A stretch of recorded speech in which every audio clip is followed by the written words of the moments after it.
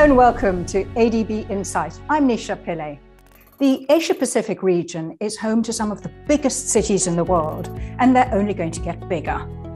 Urban areas, as we know, have been major drivers of economic growth, but they've also been major drivers of the region's growing carbon footprint. Cities face a challenge to maintain their role as population centres and of economic activity while reducing their impact on climate change. How they can solve those issues and better manage their natural environments is now a key development issue. For more, I'm now joined by Lena Chan, Senior Director at the National Parks Board of Singapore and co-chair of the Global Commission on Biodiversities by 2030. Lena, welcome to ADB Insight. Hi, Nisha. Now let's start at the beginning. How responsible are cities for the climate situation that we currently face? There are currently more than half the world's population living in cities, and cities are the key contributors to climate change due to their impact on the environment. Although urban areas occupy 1% of the Earth's ice-free land built-up areas, we find that estimates have shown that cities are responsible for 75% of global CO2 emissions, with transport and buildings being the largest contributors. 3/4 of global emissions, now that's a really astonishing number. So if cities are part of the problem, I guess they're also part of the solution. So how can cities play an effective role at tackling climate change?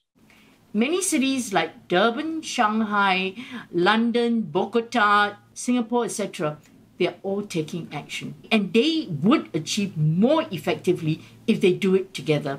They can learn from each other, and that's very important. Cities must strengthen ecological, climate, and social resilience.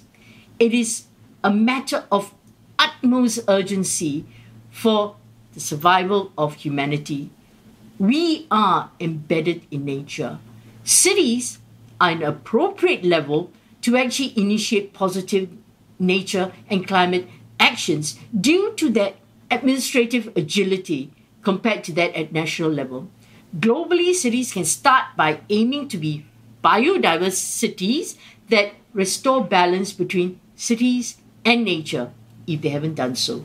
But there are just 5 steps that they can follow. First of all, increase nature in their infrastructure and built environment by having rooftop gardens, vertical greenery, roadside planting, because roads actually occupy, it's a major infrastructure, landscaping.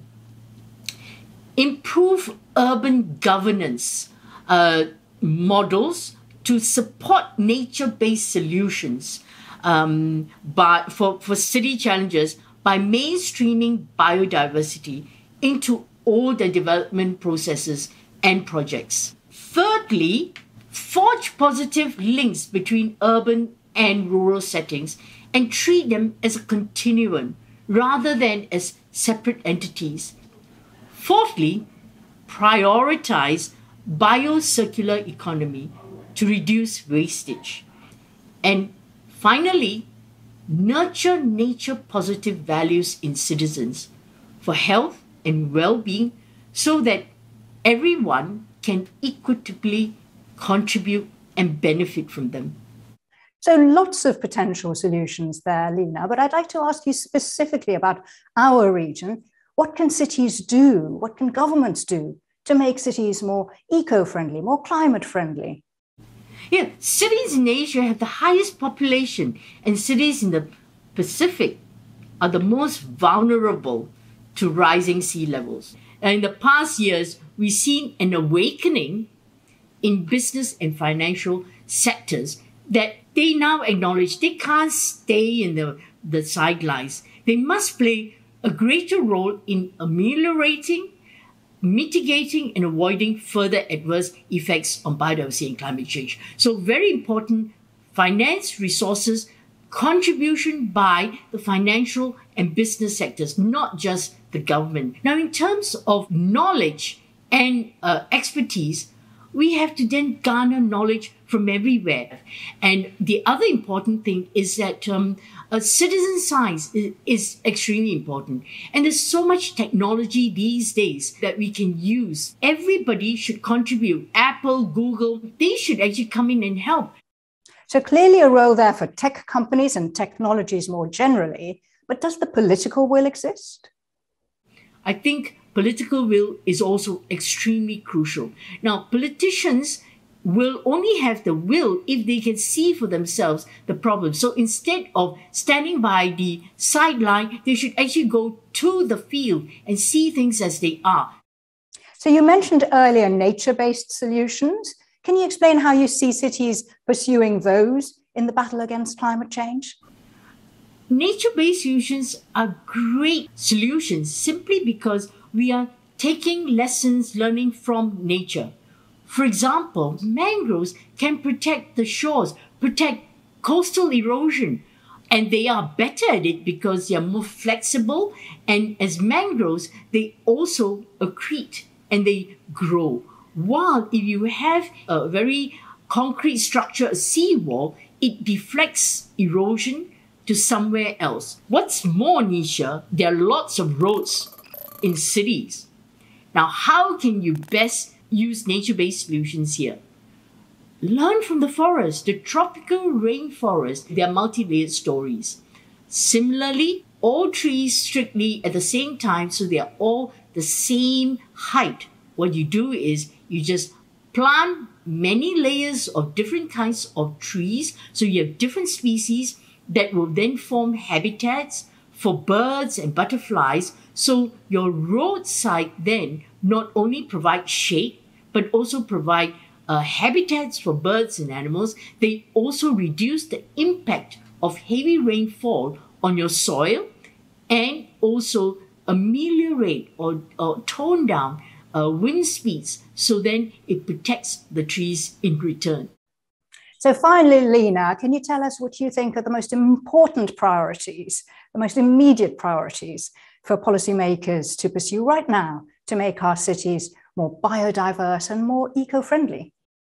So first, conserve as much of natural ecosystems that they can find in the city.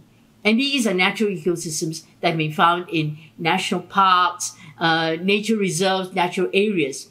Now, these will form the important native gene pool in a city. And the greater the biodiversity, the more ecologically resilient the city will be.